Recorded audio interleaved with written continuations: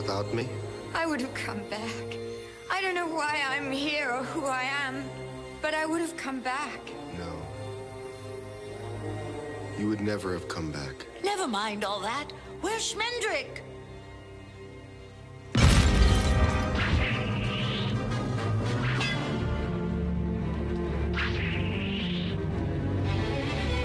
Where is he? I'll go back myself if you won't. Schmendrick. It's all right, it's not deep. How did you know how to get here? What was there to know? I saw where she had gone and I followed.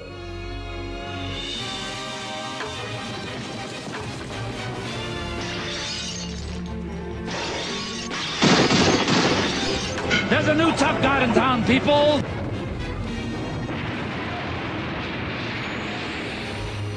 Haggard has destroyed the clock. Now there's no way back and no way out but through the Red Bull's passage.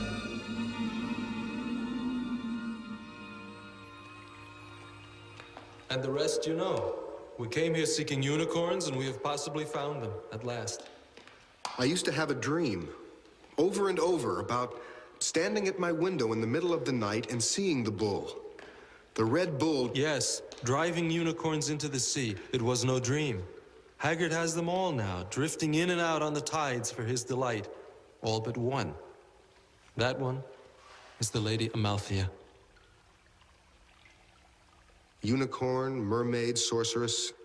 No name you would give her would surprise or frighten me.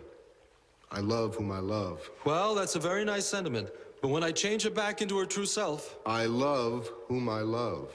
I heard what you said. I will go no further. There's no choice. We have to go on. Don't let him change me. The Red Bull has no care for human beings. We may walk out past him and get away. What? If we do that, all of the unicorns of the world will remain prisoners forever except one, and she will grow old and die. Everything dies. I want to die when you die. I'm no unicorn, no magical creature. I'm human, and I love you. Don't let him. Lear, I will not love you when I'm a unicorn. Amalthea, don't. Then let the quest end here. I don't think I could change you back even if you wished it. Marry the prince and live happily ever after. Yes, that is my wish. No. My lady, I am a hero, and heroes know that things must happen when it is time for them to happen. A quest may not simply be abandoned. Unicorns may go unrescued for a long time, but not forever.